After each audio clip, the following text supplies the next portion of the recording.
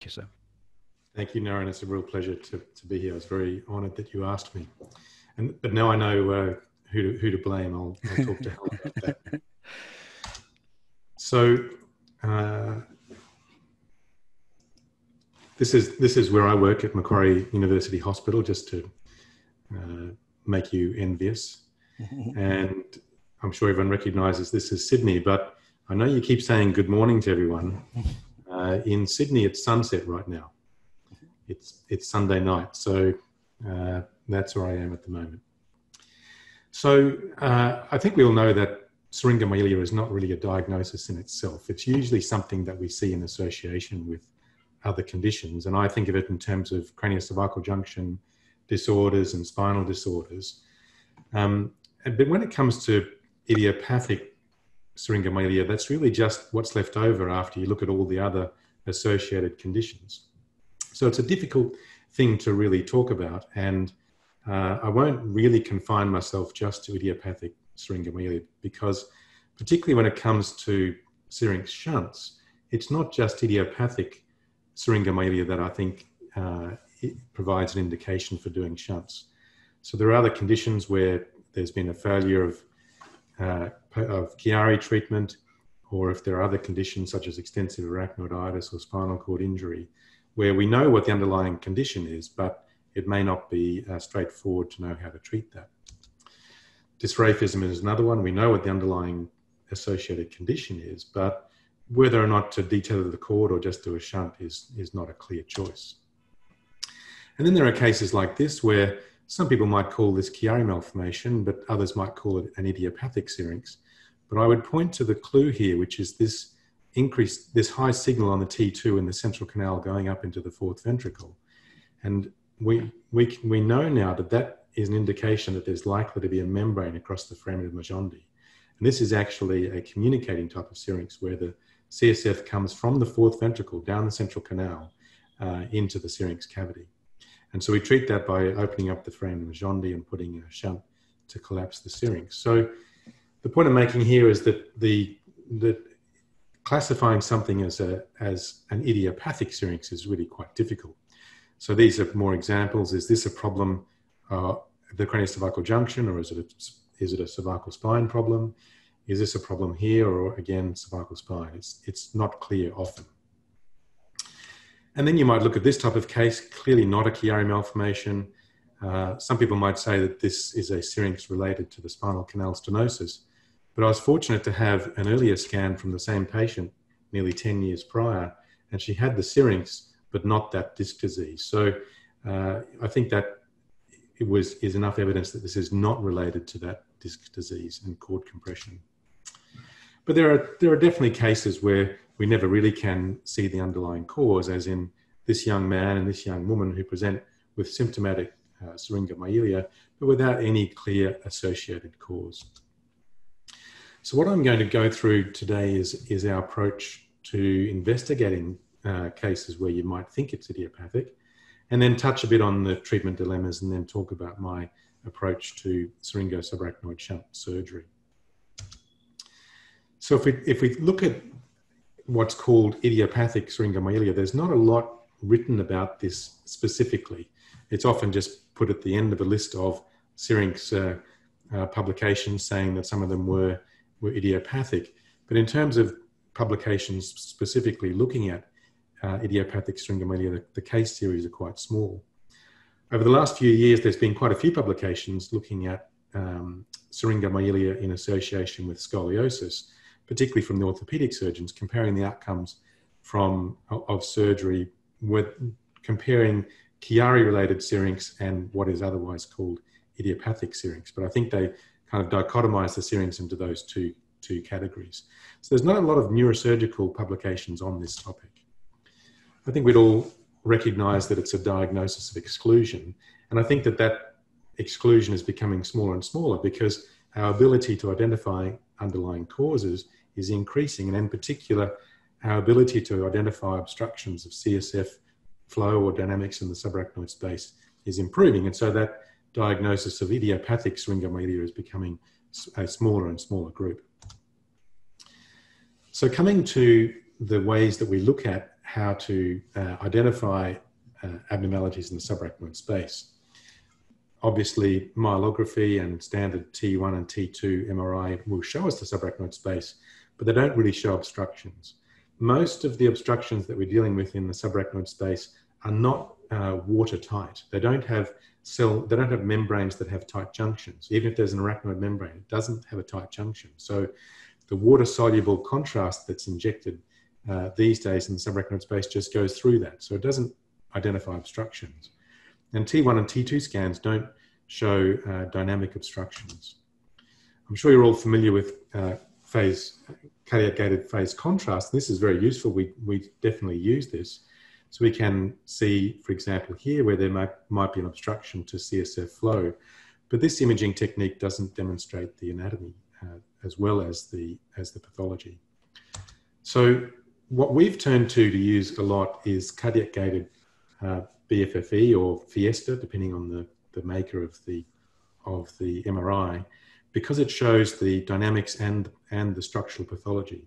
This is not a syrinx case, but I thought it's useful to demonstrate the exquisite detail here with an arachnoid cyst in a child. And I think we can all see that there is a cyst ventral to the cord, but understand the dynamics is much more clear with the dynamic BFFE scan, showing that neuroenteric cyst and the dynamic impact that has on the cord. We also use intraoperative ultrasound a lot. It is very good at showing the structure of the syrinx and also the membranes in the subarachnoid space and flow in the subarachnoid space. And that's very important, obviously not for preoperative diagnosis, but for intraoperative decision-making. So the aims of that combination of dynamic MR and intraoperative ultrasound, I think, are really to improve our identification of the underlying cause of a syrinx and making better decisions about treatment and intraoperative management. And of course, one of my pet interests is trying to understand the pathophysiology of Syringomyelia, and hopefully these techniques will improve our understanding of that. This is a case that might be called idiopathic, although I'm sure many people would recognize that there are clues here as to the pathology, but that's demonstrated much more clearly on the dynamic MR, showing that membrane at the inferior aspect of the syrinx, and the intraoperative ultrasound demonstrates that membrane again very clearly at the inferior pole of the syrinx. And at operation, that arachnoid membrane clearly matches what was seen on the MRI, and clearly separating the CSF compartments, rostral and caudal. And that's the patient after excision of that arachnoid membrane. There are other cases, though, where it's perhaps not quite so clear. On the standard T2 scan done at an outside institution, there was a lot of concern about this being neoplastic, and indeed there was a little bit of contrast enhancement. But on our dynamic scan, it was very clear that this syrinx, this somewhat complex syrinx, is actually related to an arachnoid membrane dorsal to the cord in the subarachnoid space. And when we resected that, the syrinx resolved. There was clearly the underlying pathology. Syrinxes don't have to be large. This is a small syrinx outside the central canal and in the dorsal horn, and very symptomatic for this patient with neuropathic pain in the chest wall. And I think it would be very difficult just on the standard T2 scan to identify that the underlying cause is actually an arachnoid membrane just there.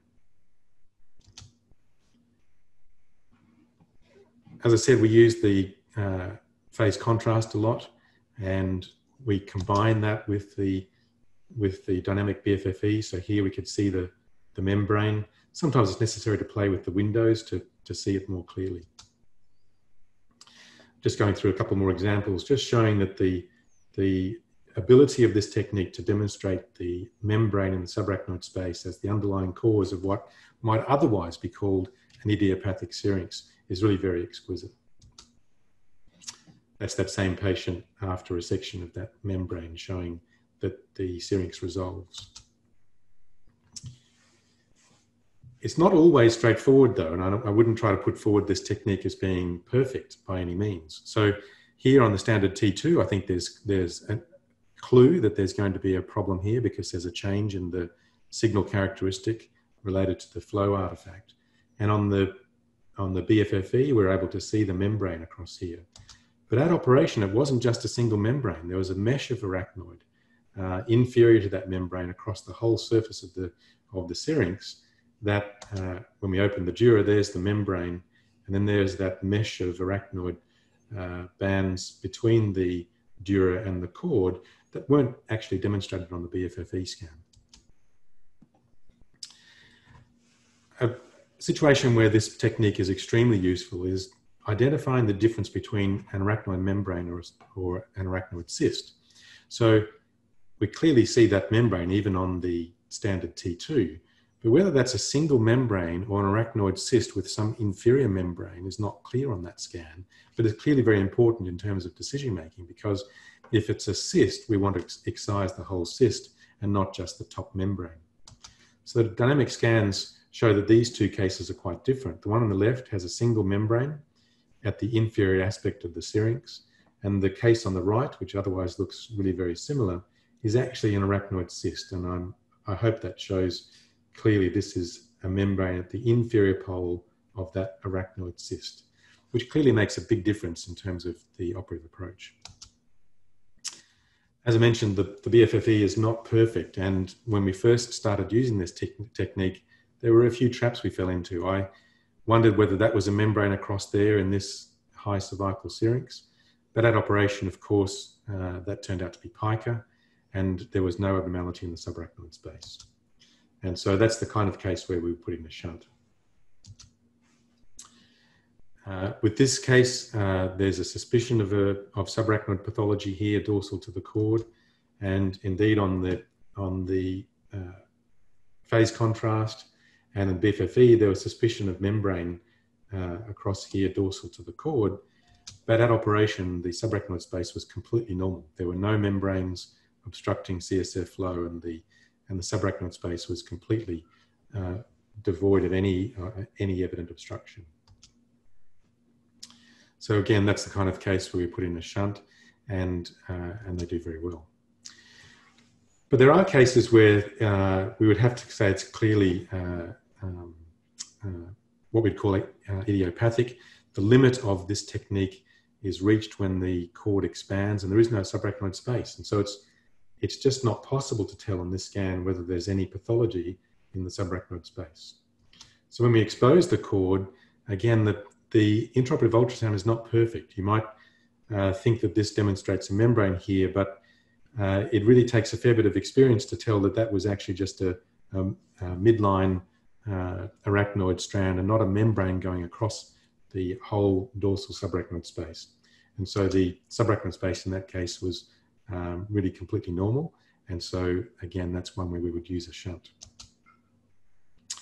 I wanted to just mention the situation of multiple cavities. So this is the same patient. There's a cervical syrinx cavity and a thoracic syrinx cavity, much larger. She was symptomatic from this syrinx. The BFFE doesn't show any subarachnoid pathology. So we would call that an idiopathic syrinx, meaning we haven't been able to find the pathology.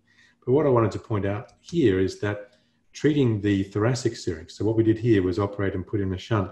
That's the shunt tube in the thoracic syrinx, and both syrinx cavities will resolve. And that's generally what occurs for those cases where there are multiple cavities. So I wanted to just emphasize that the dynamic imaging has really been crucial in our approach to Syringomyelia management. So particularly that cardiac gated balanced fast field echo technique, which really has improved our ability to detect the underlying pathology and reducing those cases that we would call idiopathic. And the intraoperative ultrasound, again, very useful for making decisions, even just confirming that we're at the right level when we do a laminectomy and the surface of the cord looks completely normal. But neither of those techniques is perfect, and we still have cases where the underlying cause is not evident.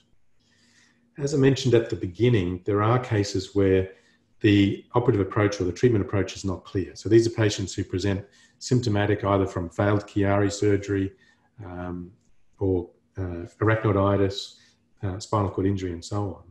And the approach there is not clear. And there's many options, of course. We could redo the posterior fossa decompression, which is often our approach for Chiari-related syrinx cases. We could put in a duroplasty or a shunt. There are many different types of distal destination for a syrinx shunt, but we've settled on syrinx to subarachnoid space. I know that many people do syrinx to peritoneal cavity or syrinx to pleural cavity, but my experience has been that they're more troublesome, and I don't think they add anything, because the syrinx to subarachnoid space shunt is very useful in reducing the syrinx size. I think the main advantage of a syrinx to subarachnoid shunt is it's a very what could be viewed as really a very simple operation. There's no need to take the shunt outside the dura, which makes the dural closure much easier. There's no problems with CSF getting into the pleural cavity or blockage of distal shunts. The theoretical disadvantages relate really to the theoretical issues. So if, for example, the underlying pathophysiology of the syrinx cavity is this piston theory, where the tonsils impact in the subarachnoid space and increase the subarachnoid space pressure and force fluid through the cord into a syrinx cavity, then putting a shunt from the syrinx cavity into the subarachnoid space theoretically would actually make that worse. So I think the fact that that doesn't happen is evidence against that theory. There might be concerns about infection or blockage, but I think I'll show you that with a careful technique, those concerns are very limited. This is obviously not a new technique. There've been large published series, particularly from Japanese authors, who use this as their preferred technique for large syrinx cavities in relation to Chiari malformation. And their approach has generally been through the dorsal root entry zone and reporting good results. I think these days most people would aim to treat the Chiari malformation first before doing a syrinx shunt. And so by removing Chiari malformation as the reason for doing a shunt means that shunt series sizes have become quite small. So in the last decade or so, there have been very few syrinx shunt series, and here's a table comparing syrinx shunt versus just doing arachnolysis and the follow-up. What I want to just point out here is that if we look at the shunt series, the syringo subarachnoid shunt series, the recurrence rates are really quite high. There's one series with 0 recurrence, but up to 50% recurrence in other reported series. There are even veterinary series of syringo subarachnoid shunt reporting good results. So with that background, I think it's still fair to say that the role of and the efficacy of syrinx to subarachnoid shunts remains uncertain. But I wanted to just go through our experience, hopefully to demonstrate that they are, I think, safe and effective. So if we look at the series that we published a couple of years ago, this was out of 125 Syringomyelia patients undergoing over 150 operations. This was the spread of underlying pathologies. So the majority, of course, related to Chiari malformation, but a spread of other pathologies.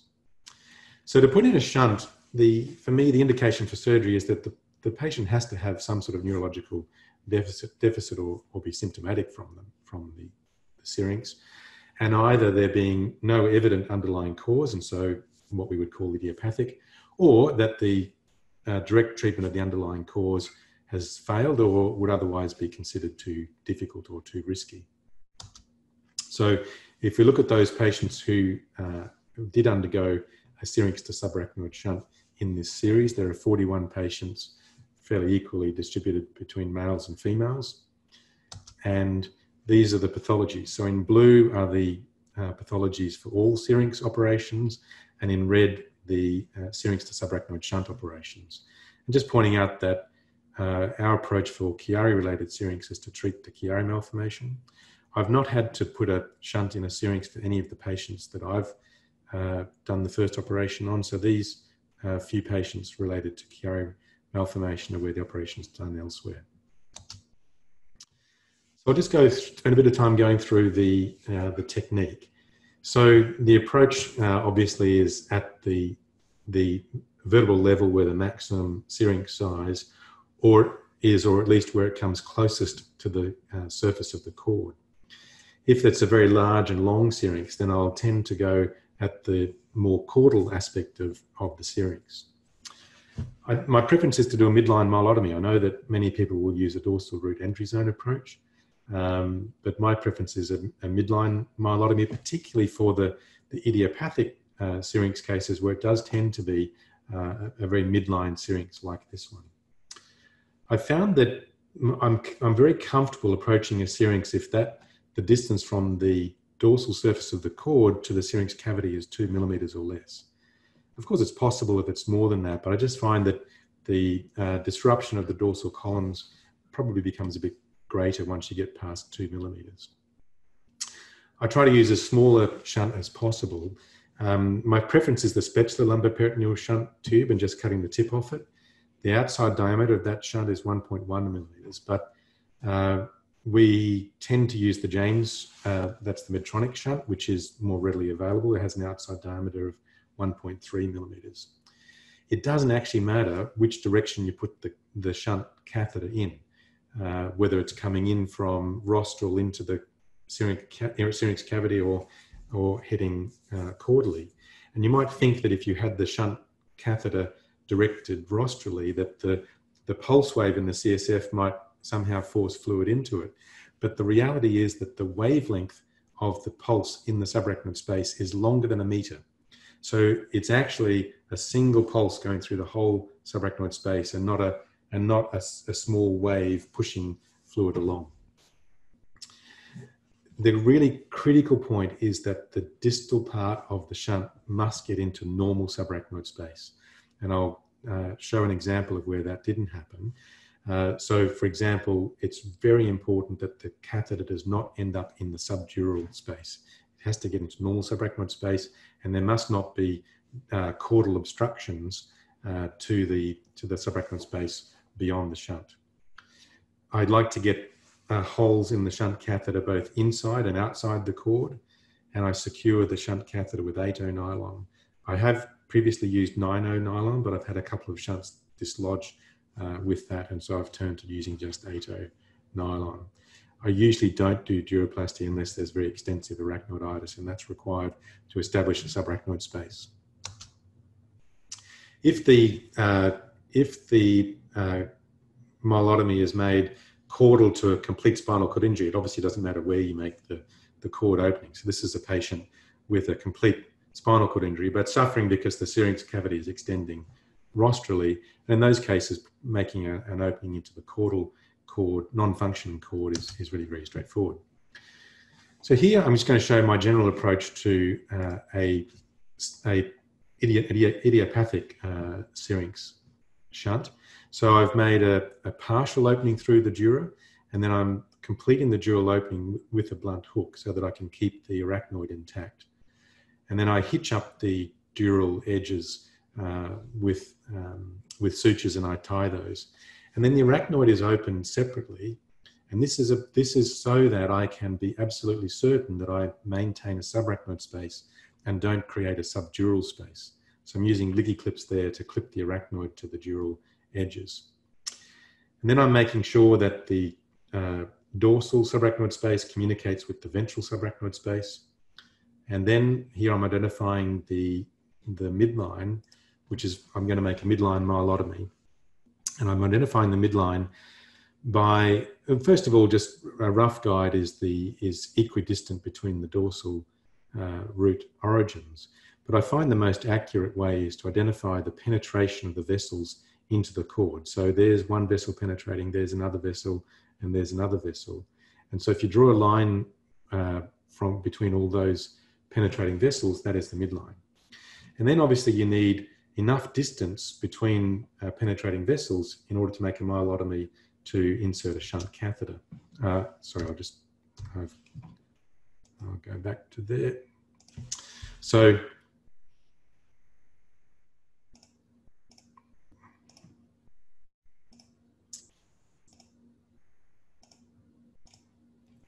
So to make the midline myelotomy, in this case, I had to mobilize that midline dorsal vein. So I want to put the shunt catheter in this segment of the cord, and this vein has no branches coming to it in the section. So I'm just using a sharp ophthalmic knife to divide the arachnoid over that vein and mobilize it.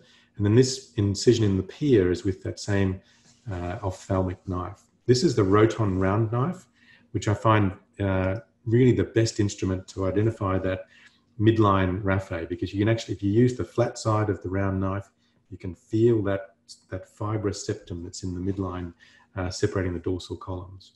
And then once that plane has been developed using the Roton round knife, I just get the bayonet microforceps, the finest ones we can get, and just gradually separating the dorsal columns, and then alternating between the microforceps and the Roton round knife to get into the syrinx cavity. And that's entering the syrinx cavity there. And I'll just go through. So this is now putting in the shunt catheter, and I'm deliberately wriggling it. This is not a tremor. This is deliberately wriggling the catheter back and forward to just gently get it through that opening between the dorsal columns. And then once into the syrinx cavity, changing that direction of the catheter and sliding it into the syrinx cavity. It's pretty clear when you feel that you're not hitting up against a cord tissue. You can see here that I've left holes inside and outside the cord. And then that catheter is put into the subarachnoid space, making sure that it really is underneath that arachnoid that I've tacked up to the dural edges. And then I secure that catheter to if there's arachnoiditis, to arachnoid. If not, then to the surrounding dura. And the goal here is really just to stop the shunt catheter from sliding in a rostral caudal direction. And then the dural closure, I use 5-hemosyl proline, and that's the proline with a smaller caliber needle. And here what I do is go from each end. So I'm bringing one suture from the rostral end, another suture from the caudal end, taking off those clips as I go.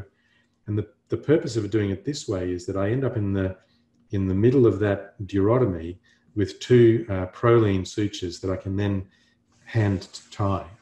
Personally, I find it very difficult to get a watertight closure using an instrument tie for nylon, either at one end or at both ends. So I've come to use this technique so that I get an opportunity to do a hand tie, and I find that gives me the best watertight closure. So just a few cases. This is a complex Chiari case treated with a shunt. That dysraphism case that I showed earlier responds very well. Post-traumatic cases do well, but it's really important to get the shunt into normal subarachnoid space. And this is an example where that didn't happen. So with the original surgery done elsewhere, they had put in a catheter from the syrinx. It was in the syrinx cavity, but what they obviously thought was subarachnoid space, but clearly on the axial scans, this is the arachnoid, and this is a false subdural space with the catheter in it. So the catheter is going from the syrinx to the subdural space and creating a high pressure subdural collection, which I've opened here. This is that false arachnoid that's been opened. And then I'm into that false cavity, which is a subdural space. And then deep to that is the real arachnoid, which is opened here. And so all I had to do is to get the catheter from that subdural space into the right subarachnoid space. And then the syrinx collapses. For idiopathic syrinxes, I've shown that. It's relatively straightforward. And then that's that case where there are the two cavities that got better. So in terms of the series that we published a couple of years ago, there's a 3-year follow-up. There were 2 patients who had an increase in pain, and that does sometimes happen when a syrinx collapses. They seem to get more function in the cord, and that manifests as pain.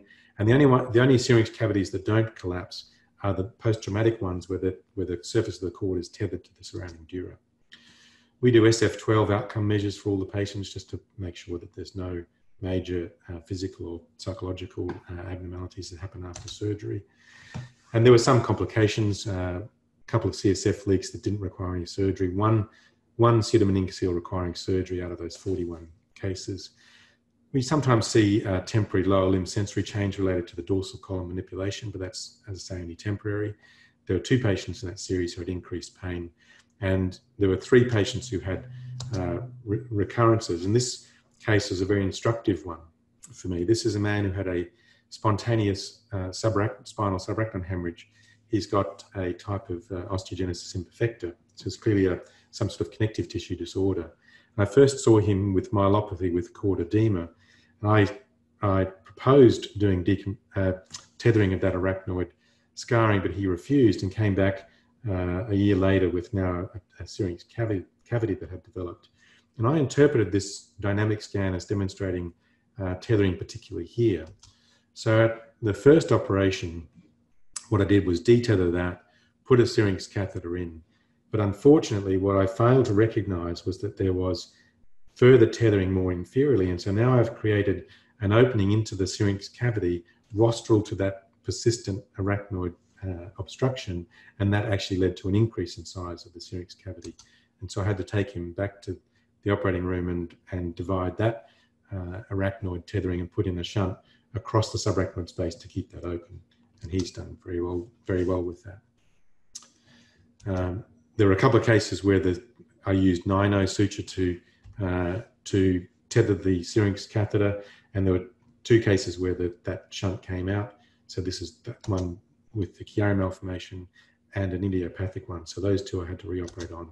And if we look at the timing to revision surgery, that's up to a couple of years. And I've not had any need to revise operations since I've turned to 8-0 nylon.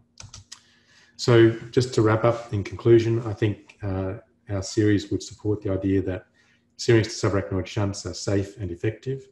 The workup and the imaging is really, really crucial in picking these cases. And in those selected cases, it's a very reasonable treatment. And hopefully by doing this, it does give us a better insight into the underlying pathophysiology. So thanks very much, Naren. I hope that's covered what you wanted. Fantastic. Thank you very much, Professor Stoodley. It was an absolutely elegant lecture covering all the things that we will want to know. Certainly the operation looked very easy in your hands. I think, as you mentioned, the patient selection is very important. And just to go over the patient selection, could you just recap to us again what are the what would be the red signs for you to note, and how do you know the symptoms are really true and not the patient's psychological because they have a syrinx? Thank you. Yeah, so it is often the case that patients present with spinal axial pain, and then the imaging has demonstrated a syrinx cavity. And so they'll come saying, the syrinx is the cause of my back pain. That, for me, that's not an indication for treating the syrinx. So what I'm looking for is evidence that the syrinx cavity has extended beyond the central canal. So if it's an enlarged central canal as the origin of the syrinx, which is not always the case, but if it is, then that will generally not be symptomatic until such time as it's at some point ruptures through the ependymal lining and then usually into the dorsal horn. And so you remember that case I showed, there's very small syrinx, but it was in the dorsal horn. So what I'm looking for is evidence on the imaging of matching cord injury with their symptoms. So they've got to be symptomatic. There's got to be a definite syrinx cavity. And for me to do a shunt, it has to come close enough to the surface for me to be comfortable. And as I said, for me, that's 2 millimeters. If it's not big enough to come that close to the surface, I'll generally not do surgery. Thank you very much. There's a question from Dr. Lovga. Dr. Lovga, do you want to ask the question?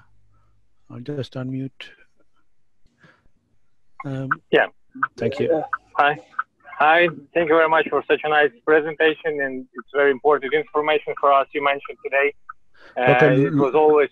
Dr. Lovga, Sorry? can hear you. Could you introduce where are you from, please? Thank you. Yes, I am from Ukraine, from west part of Ukraine, Stoodley city, and I'm chief of small pediatric neurosurgical department. So I want to tell you thank you again for this very nice presentation and for information you mentioned for us. I just want to ask you about syrinx peritoneal shunt. You haven't mentioned about putting this kind of shunts. Do you think it's not reasonable to do this kind of surgeries, or there are some specific indications for this surgeries? Usually it's not easy to put safe for first and to treat for first time with first surgery a large syrinx. And in that case, neurosurgeons are still thinking about between two kinds of surgeries. First step, like you mentioned today, or is better to put a syrinx peritoneal shunt. What do you think about syrinx peritoneal shunt? Is it reasonable to do this kind of surgeries as a first step, as a second step in case you didn't treat with subarachnoid shunt? Or there is no reason to do this kind of surgeries? That's great. Dr. Yeah. Loka, we'll get to Dr. Professor Stoodley to answer. Thank you. Yeah. So, thank you. So I think that, first of all, for most cases, there's no need to take the shunt catheter beyond the dura. So I think, as I've shown, a syrinx to subarachnoid shunt, provided you can get the distal catheter into the normal subarachnoid space, we would expect the syrinx cavity to collapse. I think the reason that syrinx to peritoneal catheters were used was out of theoretical concern that it might actually create worsening of the syrinx cavity, but that clearly doesn't happen. So first of all, for me, one of the problems with syrinx to peritoneal or pleural shunts is that those patients tend to be prone to developing low pressure symptoms. So if you can get over drainage of general CSF. The second thing, I suppose, is that I would consider a syrinx to pleural or peritoneal shunt in a patient with very wide, very extensive arachnoiditis. So, for example, with TB arachnoiditis, where it's a very difficult thing to find a normal subarachnoid space, they're the situations where I would use a syrinx to shunt outside the dura. There's a question from Dr. Abdi Fatah. Dr. Fatah, do you want to go ahead, please? Thank you so much, Professor, for introduce yourself, please. So, thank you. My name is Khalif Abdi Fatah from Nairobi, Kenya. I wanted to ask a question. How long do you wait until you say the neurology has improved or the shunt has a positive impact? If you put a shunt and the imaging is not very promising and the symptoms are not resolving, how long would you wait before you go back and make a decision of either revision or tell a patient that this is not the cause of how his symptoms? Thank you. So, I think what I tell the patients is that the main goal is to prevent worsening, right? And that if they've got symptoms related to cord damage, and so that particularly that dissection into the dorsal horn, that may not improve and often doesn't improve, even when you see the syrinx cavity collapse. So, I do a post-operative scan usually at 3 months, and what I'm expecting to see at that scan is collapse of the syrinx cavity. And I interpret that as meaning that the person is less vulnerable to new spinal cord damage. And so I'm really just aiming for technical success in that sense, and just warning the patient that having the patient understand that the goal is to prevent worsening. So to answer your question, if at the 3 month mark, they've got a collapsed syrinx, but ongoing symptoms, I will reassure them that they're protected from worsening neurological injury. And for those patients, particularly if the neuropathic pain ones, they will get improvement often over the next 1 or 2 years. So it's a slow process, but the main thing is to get that technical success of collapsing the syrinx cavity. Thank you. Thank you very much. I'm going to ask Dr. Gopalakrishnan. You want to ask? Yes, hi Naren, and thanks Professor Stoodley for the talk. I had a question. I'm a professor of pediatric neurosurgery from India. So I had a question for you. So you did mention very specifically that the tube should lie in the subarachnoid space and not the subdural space. Mm-hmm. So do you actually close the arachnoid and I didn't see that. But do you believe and we should actually close the arachnoid so that, because otherwise the subdural and the subarachnoid space is still in communication? Absolutely. So what maybe I didn't really point it out in the operative video was that by tacking the I'll just go to that next video. So by tacking the arachnoid up to the dural edges, as I'm sewing up the dura, those stitches go through the arachnoid, so that the arachnoid and the dura get closed together at the same time. I don't close the arachnoid separately, but it is, if you think of it, as a cross-section circle, the arachnoid is now up against the dura. Sure. I hope that answers. Thank you. Thank you very much. Professor Stoodley, I have a question, another one. In UK, many consultants will use neuro monitoring while operating for these patients. What's your thoughts on that? I mean, we have neuro monitoring, and I definitely use neuro monitoring, both sensory and motor monitoring, for cases where I might change what I did based on a change in the monitoring.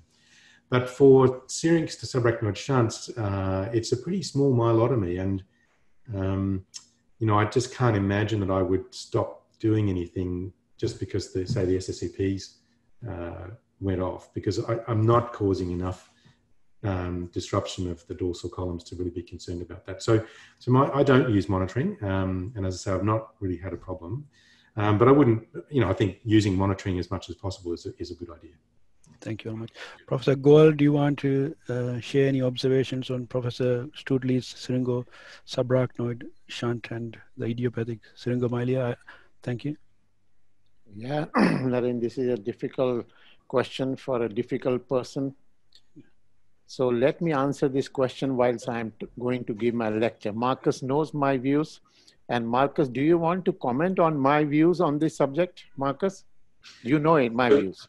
I do know your views, and that's why I was very careful when I said treatment of Chiari, and I didn't say, I think I might have slipped up once and said posterior fossa decompression, but I said treatment of, if there's failure of syrinx control with Chiari, treatment. And look, I don't think that's really an issue here. I think your recent publication was very impressive in terms of the images that you had in that with the syrinx collapse, which I was very impressed with. So as you know, I retain an open mind about how it is that your approach results in syrinx resolution. But I think that for many of the cases we're talking about here, where there's arachnoid pathology in the thoracic spine, that's the pathology. It's not at the craniocervical junction or at C1-2. And that's the majority of the cases here in this series, is that type of case. And so whilst I would accept that your approach to management of Chiari malformation results in very good syrinx resolution, that's terrific. But for the other cases we're talking about here, I think syrinx shunt and resection of the membranes is the appropriate first up treatment. Thank you, Marcus. Thank you very much, Professor Stoodley. This was fantastic start for this lecture series. I really enjoyed it. I'm sure everyone else has. There are a couple of questions for you, further questions in the chat box. If you would be kind enough to answer, that would be great. Thank you very much.